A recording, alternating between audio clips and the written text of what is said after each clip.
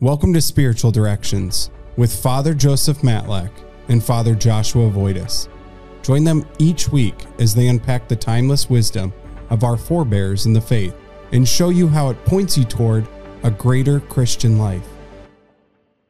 Hello and welcome to the Spiritual Directions podcast.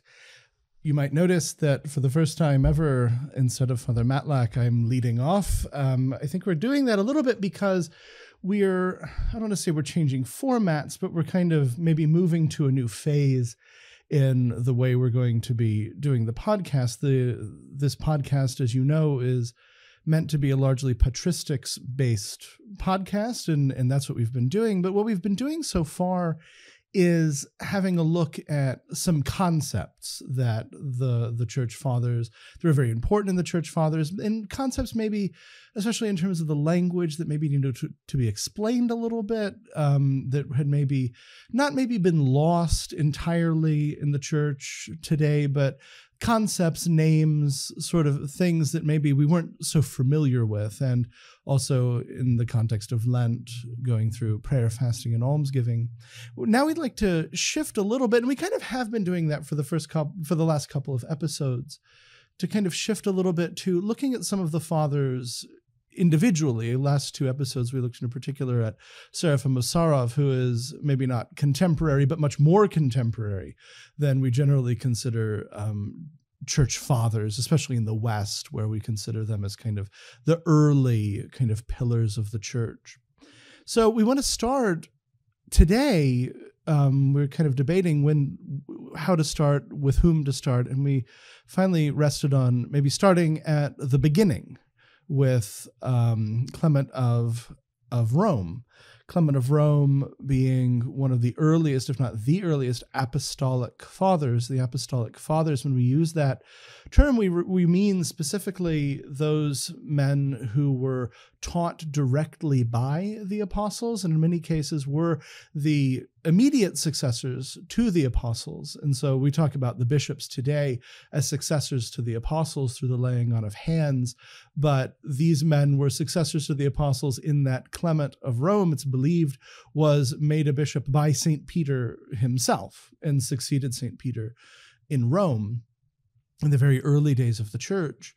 And when we're going to look through, and Father Matlak can correct me if I'm wrong, but I think we only have, is it one letter of St. Clement that we have kind of extant, or maybe there's a little bit more than that? I think there are others, but the authorship of those, I'm not sure. Okay, so maybe only one that we're sure that he wrote. I think so. And then maybe there's some more that we think he might have written. And you find when we talk about the church fathers and even in the desert fathers and things, you find that a lot. You find a lot of, well, we know he wrote these, and we think maybe he might have written these or parts of these other ones or whatever. So not a lot of, I guess, writings, though, not whole books or anything.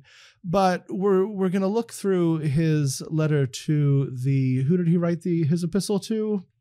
Let's see. So he is addressing it from the Church of God at Rome to the Church of God at Corinth. Okay. And so we're going to be able to see, I think, as we go through it, some of the particular concerns of the early church, of the very early church, because you can see it, obviously, we can see it in scripture, and it's interesting that this is kind of post-scriptural, it's not part of the Bible, but it still kind of retains a little bit of that flavor of maybe some of Paul's epistles as well, addressing certain concerns. But the idea, which I think is very interesting, especially when we look back on these very early Christian writings, is that at the time, writing a letter wasn't quite as easy as it is now, right? So we write text messages, we can send emails. Before the advent of the internet, writing letters was fairly common, because pen and paper and that sort of thing is very easy to come by. Back then, it wasn't so easy to come by, and even literacy wasn't quite so easy to come by. So when we look at these early letters especially, they have kind of this weight of importance to them, that this is what these people thought, believed to be very important at the time. We send, like I said, a lot of messages, especially over the internet and on our phones now, that, they kind of come and they go, and we don't really remember them. because maybe they're not that important. They're a little bit flippant. There's a lot of memes that we send, back and forth. But these letters would be addressing things that these people, not addressing everything, not addressing kind of all of the details of the faith, but things that they found specifically important and maybe that were under attack or maybe, a little bit dangerous at the time. So we're going to read some of these things. We're going to kind of see not only what was going on back then, but really how those concerns, the concerns of Clement and some of the other ones that we're going to read in future episodes, how they kind of impact us now, and why, not just why they were concerning, some 2,000 years ago, but why these things should also be concerning to us today. And so we'll just kind of, like I say, read a couple sections and maybe comment on it a little bit or elaborate a little bit on it. Yeah, I was going to say that it's very relevant to the contemporary sphere as we go along and read these things. For example, he begins by pointing out the disagreements and even the splits that are taking place in the church in Corinth. We see some of this in the scriptures, because St. Paul is writing to the Corinthians and he's looking at different factions and he wants them to stay together. And isn't that the history of Christianity? It's scandalous, right? Non-Christians look in and say, well, you're all divided. Yes. There are tens of thousands of denominations or whatever, and you're all divided. And even sometimes inside of denominations. Right. There's not maybe a whole lot of unity inside some of those, and because we've seen that fairly recently with some denominations, especially in America, where there's been big debates inside and even splits inside those denominations very recently, especially like regarding contemporary moral issues and things like that. Right. And so, there's a line that Clement says here, and I think someone who reading Clement could have written the same line in review of Clement. He says, we're struggling in the same arena and the same conflict is assigned to both of us. So, this is what's happening. It's happened back then and it's happening now. And the thing is, Christians, I don't know, sometimes it might seem that we're used to it. We're used to these divisions in the church. On the one hand, we should be horrified by them. On the other hand, it doesn't surprise us because the truth has a way of causing division that's internal to kind of manifest. Well, right? I think we view them as kind of inevitable, right? As though, like, the idea that, all Christians would one day be reunited together is almost, like, when we first hear it, almost laughable, just like almost an absurdity, because how could that possibly be? But it was not like that in the beginning. All the division was not like that in the beginning. And Clement, and like you said, like you mentioned, even St. Paul writing to some of these early churches is deeply concerned with what might happen, with, like you say, the scandal that it presents. If you're all, how can you all be following the Bible and disagreeing about so much? How can if Jesus Christ sent the Holy Spirit to keep the church in truth and unity, how can there be so much division? And so it causes scandal in the true sense of the word, in that it keeps people away from Christ. And this was something especially Clement was deeply and profoundly concerned with. But it's also something that we'll see later on. We're going to look at Ignatius of Antioch, and we'll see echoes of that certainly in the writings of St. Ignatius as well. Absolutely. And how does Clement start? How does he propose that people should resolve this issue? Well, he does the same as the gospel. In fact, he calls them to repentance. He says, let's just focus. That's my little translation there. Let's just go ahead and what is it you say in the South? Fixing to get ready to do something. Let's fix to get ready to, and he says this, to attend to what is good, pleasing, and acceptable in the sight of him who formed us. Let us look steadfastly to the blood of Christ and see how precious that blood is to God, which, having been shed for our salvation, has set the grace of repentance before the whole world. And so that's what he says. Okay, just be humble, go back to the truth, and focus on what has been given to you. And the thing is, if we want to look at any division in its beginning, maybe not now, right?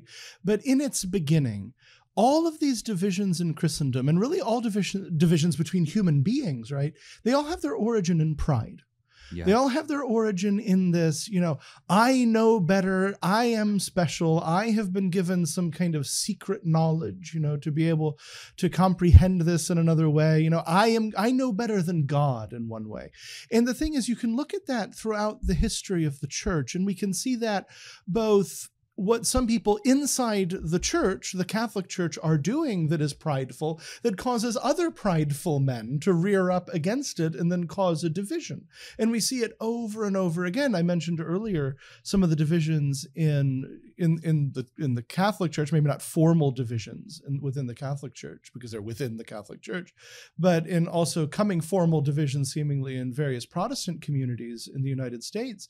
It has, very often a lot of those things are based on, well, I know what has always been taught as moral, maybe say as regards sexuality, but I know better. And it's a very prideful kind of thing where I have been given some kind of knowledge, I know better, and therefore I and the people who agree with me are going to go off and divide against this other group of people. And we see that division kind of repeat almost like kind of like a fractal pattern almost, throughout history. And so for division to be healed, for unity to be achieved, that's absolutely right. It has to be based first, I think, kind of the very first thing is that humility, right. that willingness to submit to the will of God. That's right. And you mentioned pride, right?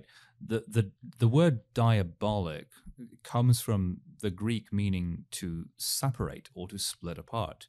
So the devil's influence is precisely to divide. And what Clement is saying, that in order to unite or to reunite, firstly he says repentance, right?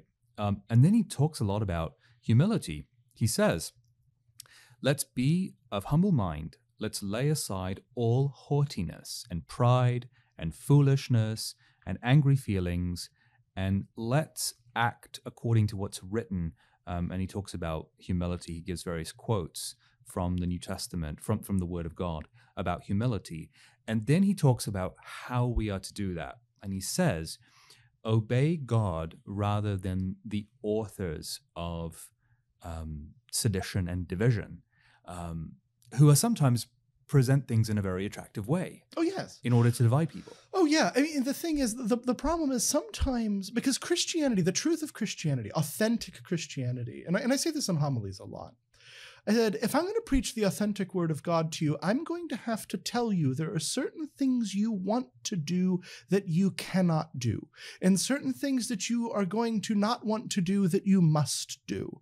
And it's hard for that sometimes, especially for somebody who maybe doesn't have a very deep prayer life, maybe somebody who's not that familiar with scripture or the tradition of the church. It's hard for that sometimes to compete with the other kind of, quote, preacher on the other side saying, hey, come over here, I'll tell you that you're fine, and everything you want to do is fine, and everything you don't want to do, you don't have to do any of that. It's very tempting. It is very, very tempting to kind of let ourselves allow ourselves to believe a falsehood just because it's a little bit maybe more fun, maybe more pleasant, more enjoyable, at least temporarily. Right. What I like about Clement's epistle, he gets into a point where he talks about the peace and the harmony of the universe. And he uses that as an example of how the church is supposed to be. How on earth does that fit together? Well, I think it fits together like this. Because I think in those days, like nowadays, like we, the whole world is at our fingertips digitally. I mean, you yourselves are listening to this podcast. You chose to, or I don't know, maybe you were forced to, but you have access to this. Probably on a phone. On a phone, yes, and something that's yours. We live in the Western culture, right? Very, very wealthy, usually wealthy culture, as opposed to individuals who may be poor, right? But in those days, people were oftentimes much poorer. There was a lot less, and when you have a lot less, you tend to see yourself in relationship to the universe around you. You understand yourself as being a very small cog in the wheel, as opposed to, let's say, the center of the universe. Right. So And they like you had, say, with technology, it's very easy to place ourselves. Like, Right. not only am I the center of the universe, but practically speaking, I am the measure of all things. And now, Right. because this is possible, all things must bend to suit me. And I think Right. that's what we mean by, we don't mean like geographically center of the universe, but we mean, everything must give me pleasure. Everything must Right. like conform itself to me. And if it's not, there's something wrong with it. Right.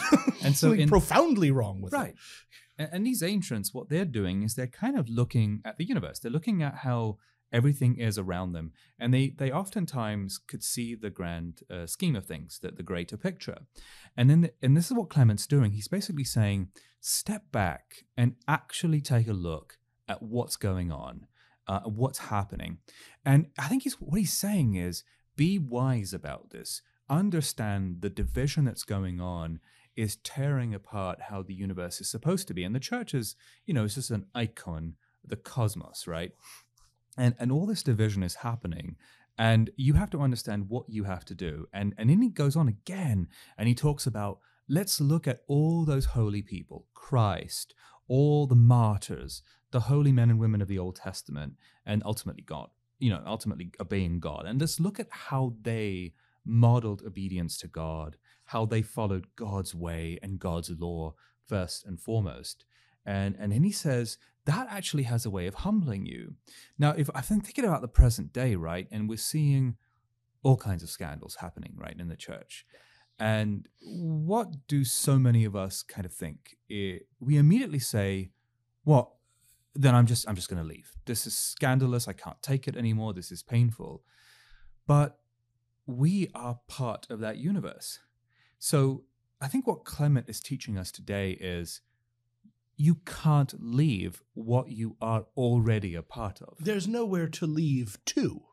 In a certain sense. Like, I want to leave the universe how you can't. You can kind of, you are a member of the church. You can distance yourself from it. You can try to like ignore it. You can try to create a little miniature universe around yourself, right? But Right. you just can't. It ultimately won't work. And we look at it and we can see, we can see the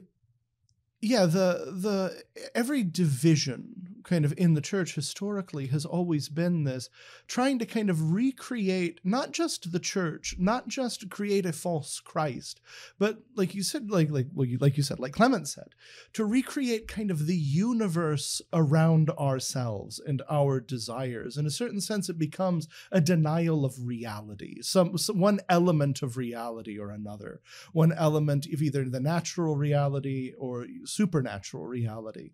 And it simply doesn't work because we simply can't live in denial of reality because Right. reality is real, and we can't step outside of reality.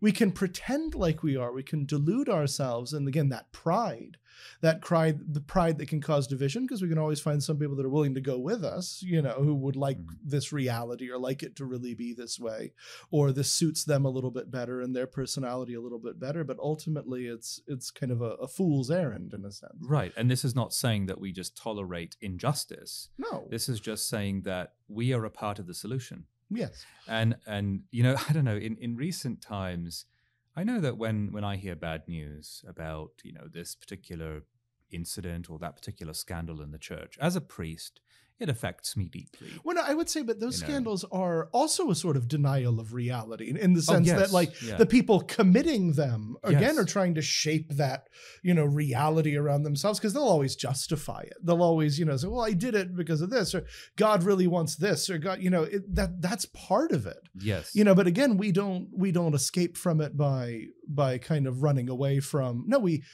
like you said, we don't tolerate injustice. We use that reality, we use that truth of Christ to drive out and destroy the injustice. Yeah, and I think what I've done and what's been very helpful to me, and I know this might seem foolish, but or just trite or simple, is I focus on the resurrection. I will say something to myself like, Christ is risen. In other words, the problem's solved. And what I like, there's a section here in Clement's epistle where he talks about, because in those days they weren't sure Christ, is he coming back? Because Paul, when you read the New Testament, the early writings of Paul, you can see he's expecting Christ to come back soon. And then as it goes along later, we can kind of see, maybe he's not. So then he's preparing people to live in the world and to die well. Well, Clement here says, no, you have to keep focusing on the resurrection. And then he uses this really interesting image. He says, actually think about the phoenix which rises from the ashes, okay? And then he says, this is going to happen not just to us, but by extension to the church in which he lives. And because we have that belief, he says this. He says, having then this hope, let our souls be bound to him who is faithful in his promises and just in his judgments. Okay, so he's saying Christ is risen, and this is all going to end. It's only a matter of time. And he says God actually sees all of these things. He's outside of time. He sees what's going to happen. He knows that we are suffering what we are suffering. But then he reminds us of all we can do. I remember someone once saying to me, I go to my corner of the world and I control what my sphere of influence is, and I leave everyone else be. And that's frustratingly simple, but it's actually very true. And then Clement says this. He says, let's just do this. Let's draw to him with holiness of spirit, lifting up our pure and undefiled hands unto him, loving our gracious and merciful Father, who has made us partakers in the blessing of his elect. I mean, it's all about being holy ourselves, and that's how it's going to resolve. Well, because, and when we talk about withdrawing to our own corner and pursuing holiness within ourselves, we don't mean, and you mentioned this earlier, we don't mean ignoring kind of the evil. We don't mean kind of this kind of like, well, these people are doing bad things in the church, and maybe if I ignore it, it'll go away.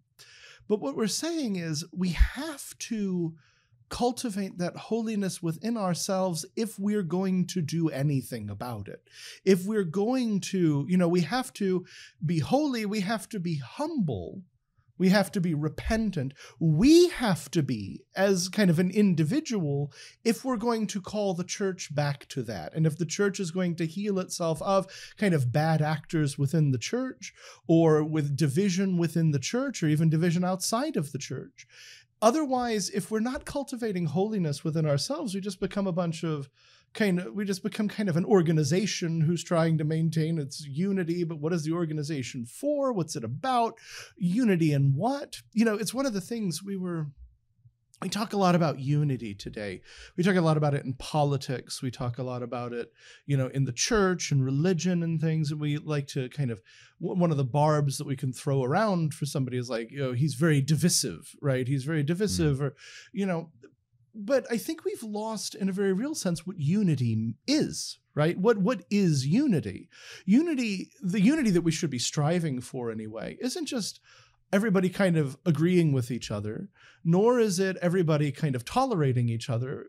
It's everybody united to Christ and thus united to each other. Because if I think about it like kind of almost like spokes in a wheel, If I'm united to Christ as the center and you're united to Christ, then by virtue of that, I'm also united to you. I think about that in terms of kind of, especially in terms of, when we receive the Eucharist, we call it communion, right? Which means a sort of unity. If I'm united, receiving our Lord in a state of grace, conforming my heart to his, and if you are as well, whether you're in the same parish as me, whether you're in the same diocese or eparchy as me, or whether you're, on the other side of the world as me, we are united in Christ. And I think that's one of the things that ultimately Clement is getting to there, is he's saying the reason why we need to be humble, the reason why we need to be repentant, the reason why we need to think on the risen Christ if we're to maintain unity is because that is our unity. That is where our unity comes from. We might be united in other ways, but ultimately those are meaningless. And I don't want to be united with a bunch of people in error or in sin or in evil. What good does that do me? Yeah, that's exactly what Clement does towards the end of his epistle. He basically says, let's quickly just put an end to this discord and let's fall down before the Lord and beseech him with tears that he would reconcile and restore us to our former seemly and holy practice of brotherly love. And then towards the end of his epistle, he talks about what that might look like. He actually says that sometimes, we do have to admonish and correct one another. We have to be humble. And it of course, it hurts, right? It's not usually pleasant to receive that kind of admonition. But it's also very often not pleasant to give it. Correct someone. A pastor of a parish, we have to do that. And honestly, I would rather be corrected 1,000 times than have to correct somebody once. It's really unpleasant, But again, it's all towards that unity in Christ. It's all geared towards that unity in Christ. It kind of reminds me of in Paul. Do not say I belong to Paul or I belong to Apollos. We all belong to Christ, right? Yes. Why are there divisions forming among all these people? I follow this person, and he's and when you read that epistle, you almost get that he's bewildered by it, right? Because what are you doing? We're united in Jesus. Who cares about Paul? Who cares about Apollos? Who cares about Cephas? Who cares about any of these? It's Christ. What are you talking about? Yeah, he describes how the church is supposed to look here in his epistle. And he uses the image of the body. He says, let the body be preserved in Christ. Let everyone be subject to his neighbor according to the special gift bestowed upon him. Let the strong not despise the weak. Let the weak show respect to the strong. Let the rich provide for the poor, and let the poor bless God, because he has given him one by whom his need may be supplied. Thank you, God, that I am poor, that I can have a rich man to actually give me what I need. Let the wise display his wisdom, not just by words, but by deeds. Let the humble not bear testimony to himself, but leave witness to be borne to him by another. Let whoever is pure not grow proud of it and boast, knowing that it was another who bestowed on him the gift of continence. Let's consider then of what we are made, who and what kinds of beings we came into the world. And then he says this, as if out of a sepulchre and from utter darkness. He who made us fashioned us. He prepared us to receive his bountiful gifts even before we were born. And so we ought to render thanks to him forever and ever. If every one of us Christians lived in this way, we would all be saints and so many problems would be solved. Absolutely. But like we keep saying, it's pride that gets in the way. It's I want this thing. How dare you correct me? It's the creating the universe of our own mind where we are the center and everything conforms to us. But the way he speaks is it's so beautiful and beautifully said, but also accurately said, and getting to the point, very, very quickly and very neatly, and admonishing while also kind of lifting up. And giving this beautiful vision that, again, one of the problems, because we kind of started off by talking about how we tend to look at this division in the church is inevitable. And we kind of look at it and we say, oh, wouldn't it be nice if every Christian lived that way? Eye roll, we know it's not going to happen. But it could. Yeah. And the thing is, and let's say there are about, how many Christians are there in the world? Maybe about 2 billion, does that seem about right? I don't know, but let's say 2 billion just for the sake of it. Okay, maybe there's nothing I can do about 1,999,999,999 of those Christians. You know what? And maybe I can't make them all live that way, but you know what you can do? I can make myself live that way. You can make yourself live that way by the grace of God, of course, only, and so part of the problem is, and part of the pride in unity is, we tend to sit there and we hear something like that and we tend to think, oh, well, not everybody's going to do that, especially this person at my church, this person at my work, this person, even for us, this other priest I know, he's not going to do that, and we tend to look at all the people who need to do that. And then we kind of walk away kind of satisfied where, well, they're not going to do it. And I know they should be doing it. But you know what? As he says, let the wise show their wisdom, not by their words, but by their deeds. If we're truly wise, we'll say, we won't really even think about those other people, but we'll say, why don't I do that? That's right. Why don't I do that? You know, because the thing is, if everybody is pointing at everybody else not doing it, then nothing is going to happen. And maybe you can only do just that one. But if that's all you can do, at least do that. Yeah. You know? You know? You know, you're just... it's hard. It's hard. Yeah. Oh, yeah. And that's the thing. It's certainly, it would be very easy for me, not that I'm doing it, of course, but it would be very easy for me to sit here and listen to what Clement says and to think about all of the ways that you don't do that. It'll be very easy for you to look across this table and say the same thing to me. And that's why we do it, because it's easy. It's hard to say, oh, I don't do any of those things. Mm-hmm. And then, but I'm going to start, or I'm going to try, I'm going to start praying for that grace to be able to do it. I'm going to humble myself to be able to do it. That's hard. So we don't do it. But, you know, if we did, yeah. You know, if we did, I mean, the world's not going to become perfect tomorrow. I don't expect that if I become more humble this evening, I'm going to wake up tomorrow and find out like that the Baptists and the Presbyterians and the Orthodox and the Catholics and the Lutherans are all united into one, you know, like this. I don't expect that to happen tomorrow, but I can do my, you know, 1/2 of 1/1000%. Yes. You know, if that's all I can do, at least I ought to do that. And that's how we achieve sanctity, right? So absolutely. Yeah. Well, thank you so much for joining us again. We continue to pray for the unity in Christ and for our own repentance and for our own humility, for our own sanctity, as we seek to do our part and always to follow God in all things. God bless you, and see you again soon.